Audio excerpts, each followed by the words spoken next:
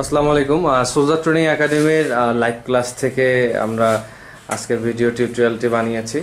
আর আজকের ভিডিওর মেইন বিষয়টা হচ্ছিল সোলজার ট্রেনিং একাডেমির নতুন শিক্ষার্থীদেরকে নিয়ে নতুন ব্যাচ শুরু হয়েছে। আর আজকে আমাদের বিগত বছরগুলোর মতো আমাদের এটা একটা পর্ব থাকে, পরিচিতি পর্ব। কে কোন জেলা থেকে আসছে, তার নাম কি, এবং কে কোন বাহিনীতে যোগদান করতে চায়, আসলে এই পরিচিতি পর্বটা নিয়ে আমরা প্রত্যেকটা ব্যাচেরই একটা ভিডিও বানাই। তো যাই হোক, আমি সর্বপ্রথম আসতে চাই আর কি তোমাকে দিয়ে আর কি। তুমি বলো কোন জেলা থেকে তুমি আসছো, কোন বাহিনীর জন্য? আমার নাম সুদীপ চন্দ্র রায়, আমাদের জেলাতে ঠাকুরের রায়। আমার সেনাবাহিনীতে একটি সেনাবাহিনীর সৈনিক পদের জন্য কি প্রস্তুতি নিতে আসছো? আচ্ছা আচ্ছা, বুঝতে পারছি। তারপরে আসো, তুমি বলো। আমার নাম বাবুল চন্দ্র রায়। হ্যাঁ, আমি ঠাকুরা জেলা থেকে এসেছি। হ্যাঁ, আমি সৈনিক হতে সোজা একাডেমি এসেছি। আচ্ছা, তুমি বলো। স্যার, আমার নাম কাজী রায়। হ্যাঁ, আমি রাজপুর জেলা থেকে আসছি। হ্যাঁ, তো জেলা একাডেমি থেকে আমি প্রস্তুতি নিয়ে সেনাবাহিনী যোগ দিতে যাচ্ছি স্যার। সেনাবাহিনীতে যোগদান দিতেছ? আমার নাম রুম্মান রশিদ, আমি সিলেট বিভাগের সুনামগঞ্জ জেলা থেকে আসছি। আমি সোলজার ট্রেনিং একাডেমিতে বাংলাদেশ সেনাবাহিনীতে যোগদান করতে চাই। আমি সোলজার ট্রেনিং একাডেমিতে আসছি সেনাবাহিনীর পূর্ব প্রস্তুতিমূলক ট্রেনিং নেওয়ার জন্য। আমি এই এখান থেকে ট্রেনিং নিয়ে একজন বাংলাদেশ সেনাবাহিনীর একজন গর্বিত সৈনিক হব। Thank you very much. এবার তুমি বলো। আমার নাম দুলাল চন্দ্র রায়, আমি ঠাকুরা জেলা থেকে আসছি। সোলজার ট্রেনিং একাডেমিতে আমি বিমান বাহিনীর জন্য এখন প্রস্তুতি নিচ্ছি। Good, thank you very much. আমার নাম মোহাম্মদ মমিন হোসেন, আমি টাঙ্গাইল জেলা থেকে রংপুর সোলজার ট্রেনিং একাডেমিতে আসছি।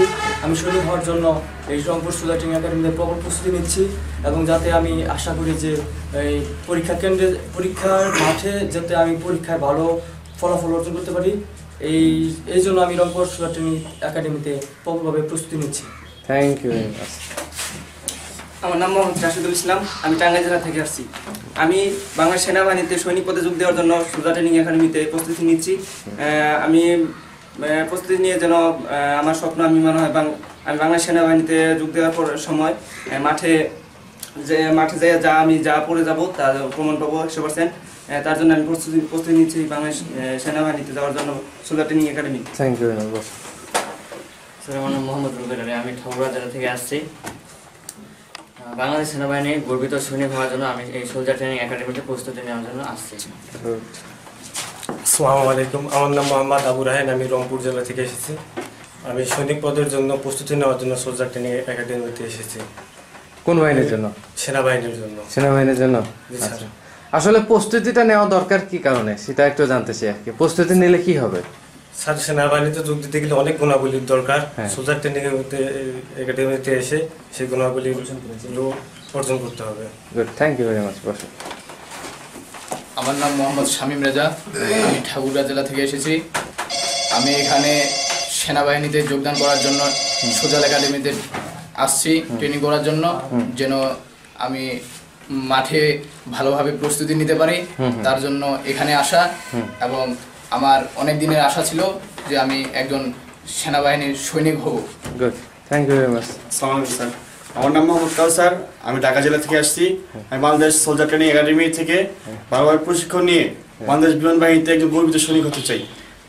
গুড। এই যে কাউসার, তুমি ঢাকা জেলা থেকে এত দূর থেকে রংপুর সোলজার ট্রেনিং একাডেমিতে আসছি স্যার, তো আসলে আসার কয়েকদিন পরে তোমার মতামতগুলো কি বা অভিমতগুলোকে, যে আসলে প্রস্তুতি কি ছাড়া পরীক্ষায় গেলে ভালো কিছু করা যাবে, নাকি প্রস্তুতি নিয়ে পরীক্ষা কেন্দ্রে গেলে ভালো কিছু করা যাবে? স্যার, প্রস্তুতি নিয়ে পরীক্ষা কেন্দ্রে গেলে স্যার অবশ্যই আল্লাহর রহমতে অনেকটা ভালো হবে স্যার, এবং আমি গর্বিত সৈনিক হতে পারবো স্যার, এটা খুব দৃঢ় বিশ্বাস স্যার আমার।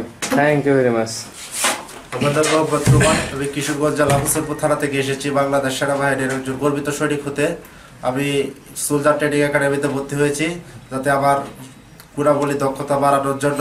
এখানে এসে আমি অনেক কিছু শিখেছি, যাতে মাঠে গিয়ে আমি সুন্দরভাবে সবকিছু নিয়ম শৃঙ্খলার ভিতরে পরীক্ষা দিয়ে যাতে ভালোভাবে উত্তীর্ণ হতে পারি, সেই জন্য আমি সোলজার ট্রেনিং একাডেমিতে ভর্তি হয়েছি। Thank you very much. ওর জন্য একটা তালি দাও, খুব সুন্দর কথা বলছো।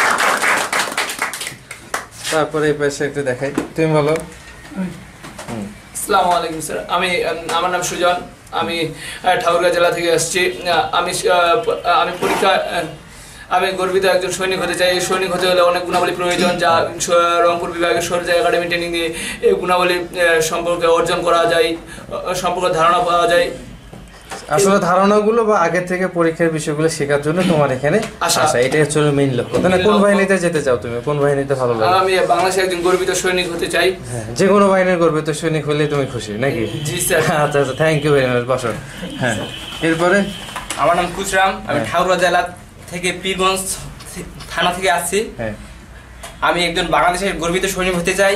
আমার দীর্ঘ বিশ্বাস আমি একজন গর্বিত সৈনিক হব। তার কারণে আমি প্রস্তুত নেওয়ার জন্য আগে থেকে রংপুর সোলজার ট্রেনিং একাডেমিতে রংপুর সোলজার একাডেমিতে প্রস্তুত নেওয়ার জন্য এখানে আসা, যেন আমি সৈনিক হওয়ার আগে যেন আমি সেগুলো ভালোভাবে প্রস্তুতি নিতে পারি।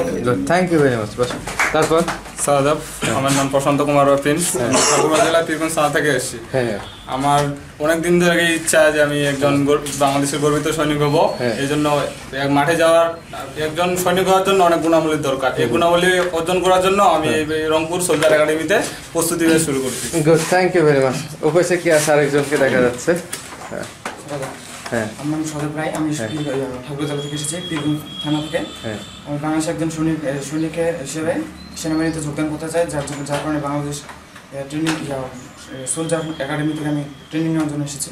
আচ্ছা আচ্ছা, যাই হোক, থ্যাংক ইউ ভেরি মাচ। বসো। এই যে তোমাদের বেশ কয়েকদিন অতিবাহিত হওয়ার পরে তোমাদের অনুভূতি বা কনফিডেন্সের জায়গাটা কতটুকু ইমপ্রুভ হলো আর কি 2-4-5 দিনের ক্লাসে বা 10-12 দিনের ক্লাসে?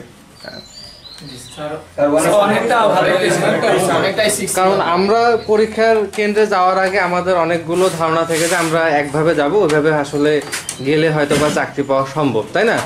যখন ধরো তোমরা এই যে পরীক্ষার জন্য এই সোলজার একাডেমিতে আসলে, এসে চাকরি পাওয়ার জন্য যে স্টেপগুলো আছে, যেমন মেডিকেলে ফিট হওয়া, তারপর লিখিত পরীক্ষা, মৌখিক পরীক্ষা পাস করার জন্য কিছু সিলেবাস অনুযায়ী পড়ালেখা করা দরকার, হ্যাঁ, আচরণ বিধির যে ইগুলো আছে, শৃঙ্খলাগুলো আছে, ওগুলো উন্নয়নের ক্ষেত্রে একটু প্রবল প্রস্তুতি নেওয়া দরকার। এই বিষয়গুলোর উপরে তোমাদের কি উপকার হচ্ছে তো নাকি?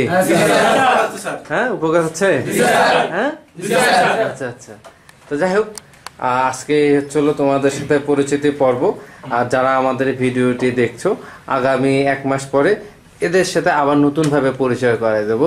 তখন দর্শক বা তোমরা যারা অডিয়েন্স আসছো আমাদের ইউটিউব চ্যানেলে সবসময় ফলো করো বা দেখো, তোমরা জাজ করতে পারবা যে 1 মাস পরে এই ছেলেটা কতটুকু কনফিডেন্স বিল্ড আপ করছে।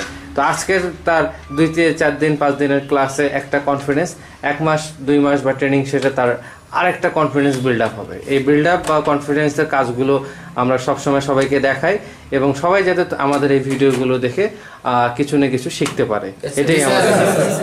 তো যাই হোক, সবাই সবার জন্য আমরা একটা করতালি দেব। ধন্যবাদ।